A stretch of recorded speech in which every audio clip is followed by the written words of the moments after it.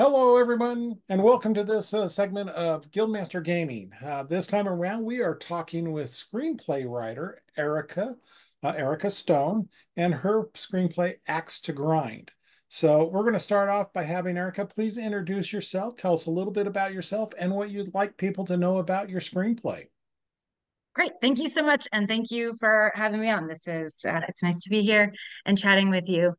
Yeah, so my name is Erika Stone, like you said. I live in Utah, in Daybreak. My husband and I moved here 3 years ago from Alaska. We lived in Juneau, Alaska, which is a little bit funky. I moved up there, and I was an actor in a previous life. I moved up there for a play. Supposed to stay for 3 months, but fell in love with my husband, so I ended up staying for 5 years. And then we moved to Utah a few years ago, which is literally the polar opposite of Alaska. So my screenplay has nothing to do with any of that. My screenplay is called An Axe to Grind. And it is about a female screenwriter who writes horror films that flip the standard horror narrative on its head. So usually, a lot of times, there's in horror films, there's women running around in their underwear, getting hacked to pieces. It's very titillating, and it's kind of the standard narrative in horror. This screenwriter in the script, her name is Kate Donsha. She writes scripts that flips that narrative on its head. So she writes scripts about a female serial killer, kind of like a female Freddy or Jason. She has accolades for that. She has a whole franchise of these films. And then a group of men's rights extremists find out about her work and attend a Q&A that she's at, and are very threatening, obviously. After she wins an award for her latest screenplay, she's taken hostage in her home by one of these particularly unhinged men's rights extremists, and the plot takes off from there. Taking what a lot of people might be used to and kind of flipping it completely over with a gender swap in a sense. Yes, that's what she does in her scripts, but then she's taken hostage because of that. This Uh-huh. men's rights extremist basically wants to put her back in her place, and he wants her to write. It's sort of like Misery. He wants her to change her scripts for him, or she's going to suffer the fate of the characters in her films. So in her films, the protagonist anti-hero is this woman Tess Damies, and she basically dismembers men in her barn.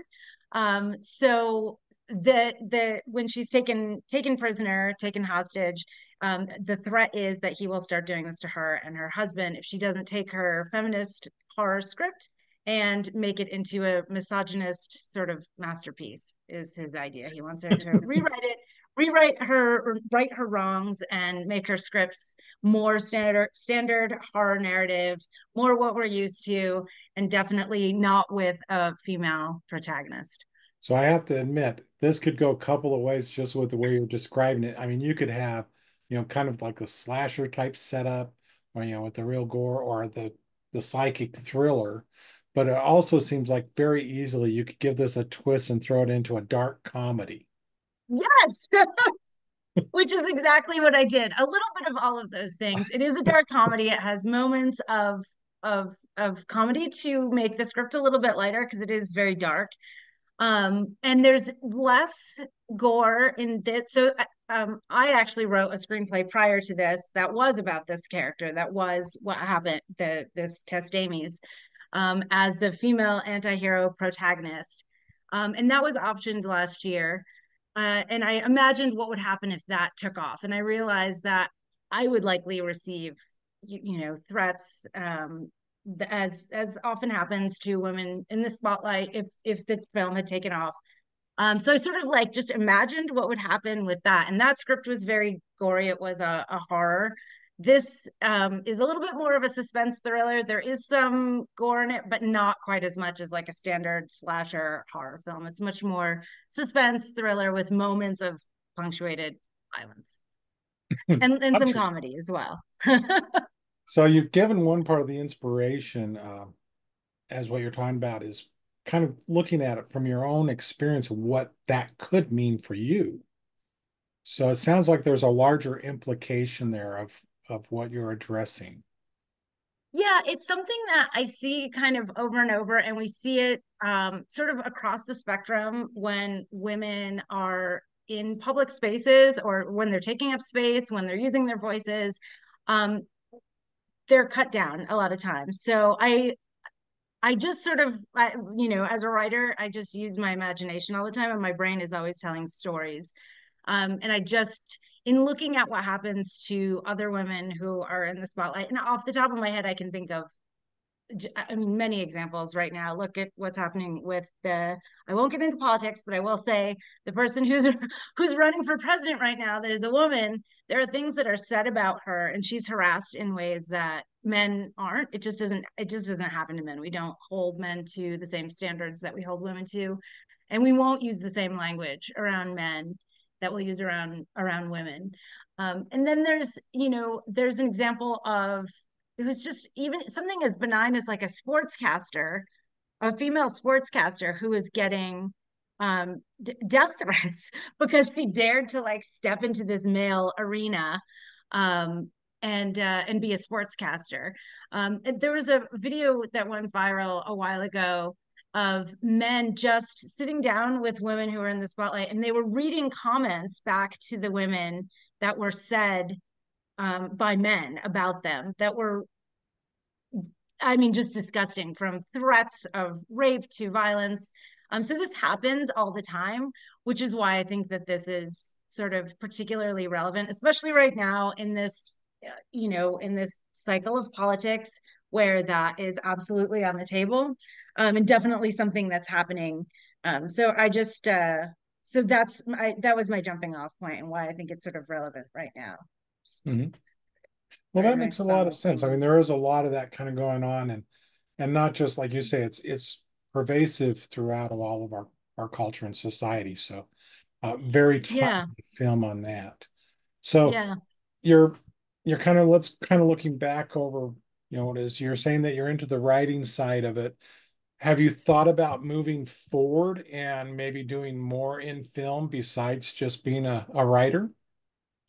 That is, of course, the dream. Yes, I would love to. I've already I have two fully developed scripts. I have another family drama that I'm writing right now, and then I have about a backlog of sort of 10 different ideas from biopics to something that's a little bit in the sci-fi realm. So absolutely, I would love to be able to get those made. That's always the trick with these films. Both of them have the scripts have placed in multiple contests. One of them, An Axe to Grind, just won first place, and it also placed as a second rounder in Austin. So I'm going to go to the Austin Film Festival and Film Quest and soak up as much information as I can get.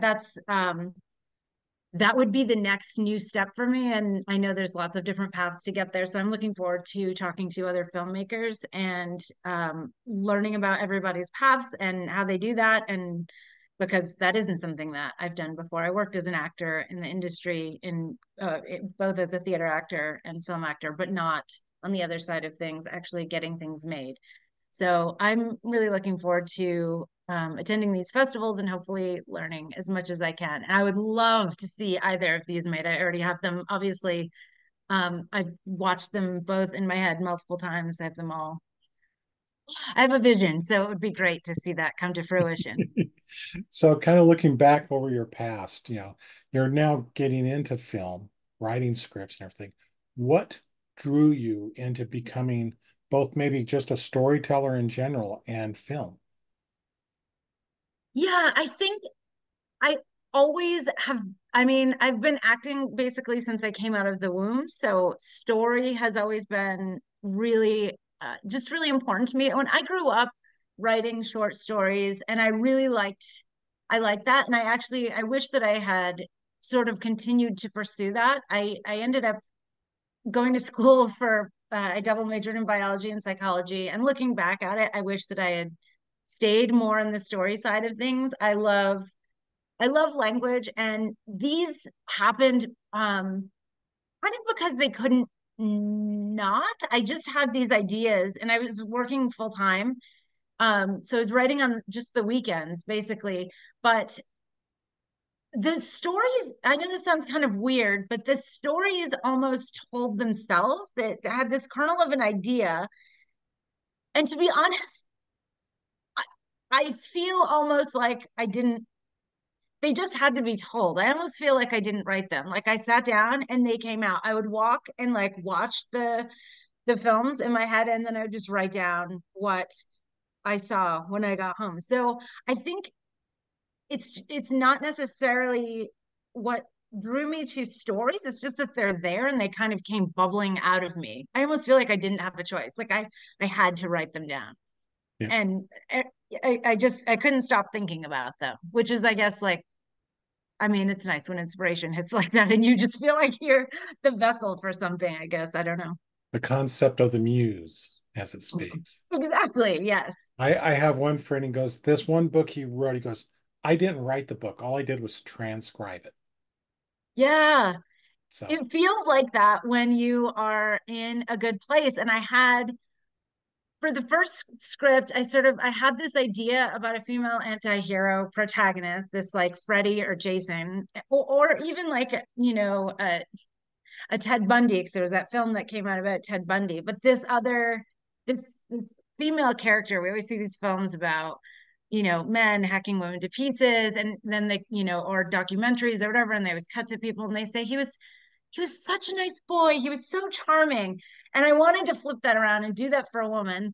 And then I also had this idea of people being kept alive and dismembered, but like an idea of the if any investigation was happening, people assumed that the people were dead because they were finding limbs all over the place. And then I realized the two stories were the same for the original script, which was called To Bits and Pieces. That's the horror. And after I put the two stories together, I literally I couldn't stop thinking about it. Anything I was doing, I had my phone with me and I would text myself like, "Oh, this is how this comes together." It came to me like, yes, like your friend said, I didn't feel like necessarily that I wrote it, but that it was written through me, which is kind of a fun experience, I guess. it's I've had that happen too on a short. It was just like just pour it out and you're just going, wow, there it is. So I understand that feeling. It's a great feeling. Now, Axe to Grind, and you said the prequel to this is To Bits and Pieces, are both within Yes. the horror genre. But you Yeah. mentioned, go ahead. Yeah. No, go ahead. I interrupted you. I was Sorry. going to say they're both in the horror genre, but you mentioned that you also have written stuff in other genres. So, what would you say is probably your preferred genre to write in? Well, because I finished two scripts in the horror or suspense thriller, I would maybe say that because that's what's come bubbling out of me as my first two feature length scripts. I wrote with a group called Native Voices, and we did sort of like shorter, there was for like stage plays. And most of those were dramas. Uh, and I really enjoyed that as well. I have a biopic in my head. I'm not going to say who it's about or what it's about because it's not out of my head yet. But but that is really interesting to me. And I'm in the middle of writing a family drama, which is harder, I think. It is a little bit more, it's meatier and it's a little bit more challenging to write, but I am enjoying it. I would say it's not falling out of me as quickly as horror or suspense thriller, but I'm excited to try a new genre as well. Okay. So I'm going to flip that a little bit. What was your draw to horror? Um, I guess like I just love a really good horror film, and I'm very particular about the kind of horror that I like. I don't actually necessarily like the slashers. I like a good um kind of intellectual or like sort of a something that just really gets into your brain. So Midsummer is one of my favorite horrors. I don't know if you've seen it, but it is excruciating. It is so disturbing. It's not super violent except for a couple of scenes, but it is so disturbing. I watched it with my husband, and it finished and I laughed because the ending is so just uh, it's just disturbing. And I ended up just laughing out of sort of nervousness at the end. And I said, I don't think I like that. And then I went to bed and I woke up the next morning and I was like, oh, I loved that. And I love films that do that, especially horror films that like get into your head that are, just more sort of that kind of in that vein as a horror film. So I think that drew me to it. It's just sort of a fun thing to write. And it was a really fun thing to flip. So one of the things I wanted to see was this female anti-hero protagonist. I have friends who are super into Friday the 13th, or Nightmare on Elm Street or any of those, and they just sort of adore Jason, Freddy. They, even though they're the bad guys in the film, they love them. They post about them all the time. And there was something really interesting to me about that because there isn't a female version of that for women to like. So I wanted to create that, and that was in the first one. The second one I wrote about is about the screenwriter. It's not about me, but it is about the screenwriter. What I imagined, what would happen to the screenwriter, who wrote this horror, which hasn't been produced. This horror with a female Jason or Freddy or whatnot. Yeah, So yeah. I think the so closest that's thing, yeah. Okay, go ahead. Oh no, sorry. That's just what drew me to horror. Sorry, I was just Okay. concluding. I was just What were kind you of gonna saying, say? I was going to say kind of like you were talking about the idolization of the villains. The closest Yes, that we see with that for women is probably in the superhero genre, yes, yes. like Harley Yeah. Quinn and Poison Ivy and Catwoman. Yes. Yes. I guess to some extent there is that there. I would say maybe it's a little, well, I mean, it's obviously a different genre, but yes, I wanted something like that where a woman gets, I just kind of, I wanted a woman to be a villain, yes, but also she's the protagonist in the same way that Jason is the anti-hero protagonist. Mhm. People are still rooting for him. They love Jason. They love Freddy. They love Chucky. Like, they're so I just wanted that. I wanted that into bits and pieces. And then, like I said, an axe to grind is about what happens to this poor screenwriter who dares to kind of like step out of that horror narrative. Okay. So we've kind of gotten what drew you into film, what kind of draws you to horror, and it sounds like you've already told us kind of like what projects you're working on next. Um, Yeah. so we'll kind of jump a little bit there and say if you had a dream project that you could work on, what would that be? What would you be doing? Honestly, that my dream project right now would be to get that first script produced to bits and pieces. Like I said, Tess Damie is the anti-hero protagonist in that. I love her. She's an awful, messy, uh, very funky character. She owns a nursery school and she is a serial killer by night. She's hacking up men in her barn and going and singing preschool songs the next day with with her kids. With her kids in preschool, she doesn't have any of her actual own kids. And so I've passed that around to some actor friends, and a lot of them have really liked it. All of them have really liked it. It's a meaty role for a woman, and I just have a real soft spot in my heart for this character and her journey, and I have every minute imagined in my head. So that would be my dream project, is to get that produced. Um, and then of course an axe to grind, which is sort of the unconventional sequel to that, about the screenwriter that I mentioned. And then the next project that I'm working on is a totally different, it's called Uncycling. It is a family drama, about this is much, I guess it's not as fun for sure. It's about figuring out ways to get out of the cycle of abuse, and there's all different ways to do that. You can choose education, you can choose therapy, you can choose not having children, and it kind of explores all those avenues in terms of, because abuse tends to be passed on for generations and generations, and then at some point hopefully people can break it. That is, I think maybe about 40% through writing that. That would be really fun to to get produced as well. But like I said, a lot less fun in terms of it's not a fun movie. It's a little bit dark, but I would love for that to come to fruition as well. All right. So kind of getting back to an axe to grind, it sounds like you're just kind of getting out on the festival circuit at the contest with Austin now, Film Quest coming up. Uh, is there any other dates that you have already that you might be able to share with people of where they could meet you?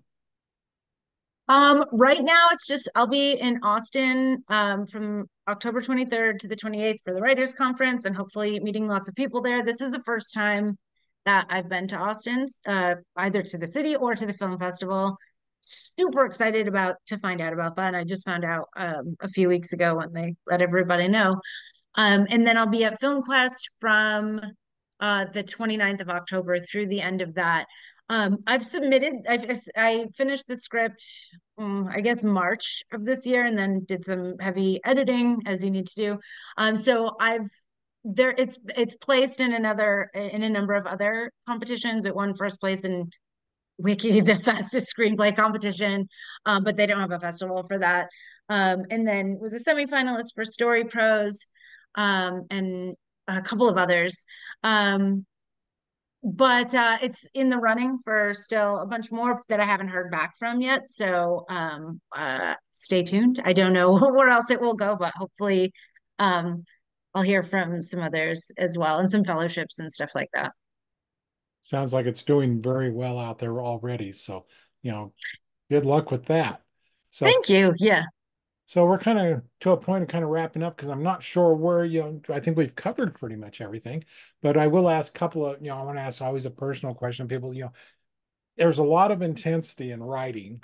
I know that from my own, and in filmmaking, there's a lot of intensity there. But so, what do you like to do to unwind, to kind of take a break away from it?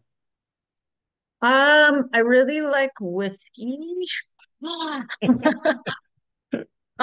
like to do a lot of I mean, outside of writing, I do a lot of my writing while I'm walking. So, that's one thing. I walk, I mean, probably 10 miles a day. I just like to that opens up the creativity for me. And there's actually some scientific research that shows when you're using both sides of your body in that way, you kind of unleash creatively.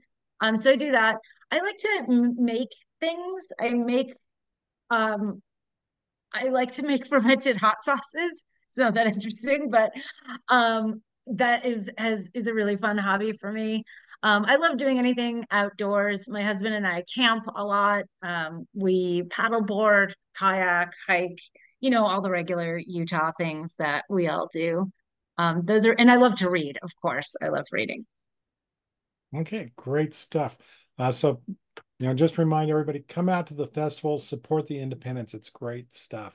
I'm going to give you a chance to a final call out, but as we're moving into that, I'm going to kind of ask a little bit different question. So you're now a screenwriter, kind of wanting to get into filmmaking, but Yes. and you're probably just kind of starting. It sounds like your journey into that area. But if Yeah. I know how it happens. As soon as it's that you're in there, someone's bound to come and say, "Hey, I want to be a filmmaker." What advice would you give them? Um, I think, well, I'm not doing it yet, so I don't know if I would follow my advice. Um, but I think the bit of success that I've had with the scripts has come from just having dedicated time and also finding my own. I've read a lot about like, sort of what people do and some of it like to write or to get into the creative space, and some of it I think I look at it and I go that wouldn't work for me. So knowing like learning what processes are, what people do, but then also being true to yourself and finding the thing that works for you to be able to sit down and write, because some of the things that people do just they're not they're the cards thing, people put cards up, that is not the way that my brain works. I like to have an outline I've found so I can just refer to it and go back and say what is after the scene, and oh yeah, this is what I decided. So I would say just like being true to yourself, setting aside time to for yourself to be able to do that, and then also not being precious about it. So like I said, I write when I walk. I let my brain kind of go, and anytime. I always, obviously we all have our phones with us all the time. I'm constantly texting myself ideas. I don't know if that works for other people, but when it hits, I know I'm gonna forget it. I will. Like, so write everything down. That's what I'm saying. You mentioned that Kevin J. Anderson, the author, who he lives in southwestern Colorado. And Uh-huh. where I was listening to him talking, he was saying he writes almost all of his work while he's out walking and hiking. And he has a Perfect. recorder and he just starts transcribe. He just talks it through and just keeps talking through his story as he goes through. And that's how he does his first draft. That is amazing. And that's kind of what I do, except for I don't record. I just text myself and then I get home and put it all down on paper. But, and that's what I mean. That might not work for other people. It might work for a lot of people, but finding that is the thing that really works for me. So yeah, that's find what works for you. Yep. That's a great advice. I think that applies for any level of writing that people are doing in any area, Yeah. or actually any creative aspect. So, Yeah, absolutely. I mean, as an actor, I had things that worked for me and things that didn't, and other actors did different, had a totally different processes.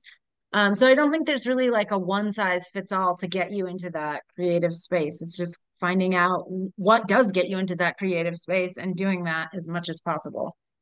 okay, so I know I'm going to be able to see you down at Film Quest. So Yeah. we're both going to be there. It sounds like for pretty much the duration of the event. Yeah, I'll be there starting on the 29th because I'll be in Austin before that. So Yeah. the 29th through the end, I will be at everything that I possibly can. And I'm super excited because 2 years ago, I was only able to attend some of it. I was working full time at the time, and I'd have to like run over and go to one of the events I wanted to go and leave. And I always was like, oh, I just want to stay here and hang out with these cool people. But this year, once I'm here on the 29th, I can stay for be at everything and just really, be absorbed into all of it. I do understand what you're saying there. The first year I attended Film Quest as a reviewer for a local magazine, I was working full time at a day job. So I'd get up and go to work at 6 in the morning and then work a full day and then go to Film Quest and watch movies, and one of them even up till the midnight movies, and then Oh, drive home. And I did that for an entire week. oh, So it's so hard. It's really hard. And the worst is when you have to leave and you're like, oh, there's all this great stuff happening. There was one time we were doing like this like speed meet and greet with everybody there. I don't know if you were there for that. yep. It was like you had 2 minutes to talk with everyone. And like halfway through, I was like, I've got to go back to work, which was it was such a bummer because it was just such a great experience. And they do such a good job of putting together just films and experiences and labs and meet and greets. And just, it's really nice. So I'm excited that I'm just going to go camp out in Provo for about a week. For Film Quest. I'm super excited about it. It'll be really fun. And I'm glad I won't have to leave it. Okay, so we're looking forward to meeting you up with you again there because we did meet a couple of years ago there when you Yeah. were there last. So I'm going to close up with one final thing for you, and that is you have a final moment to say whatever you'd like, make any call outs you'd like, make any commentary you'd like. It's all yours. Oh, the pressure. Um, no, I just want to say thank you to you for having me to do this. This is actually my first interview about this new script, so I actually learned a little bit today, which was really nice. I'm looking forward to FilmQuest, so thanks to FilmQuest for introducing me to lots of great people that I've met, including you, and looking forward to seeing everybody there. And yeah, that's pretty much it. I'm excited. I'm looking forward to it. Okay, thank you, Erica. And everybody, remember, please get out and support the independents. I mean, that's where a lot of creativity is happening. There's a lot of new stuff coming up, be it film, be it book, uh, all the way around. The creative people out there are just pretty amazing. And if you like what we're doing here, please like this, share it out. And if you want to subscribe, do that too, because that helps us do more. Thanks again, and we'll talk to you soon. Thank you, Erica. Thanks so much.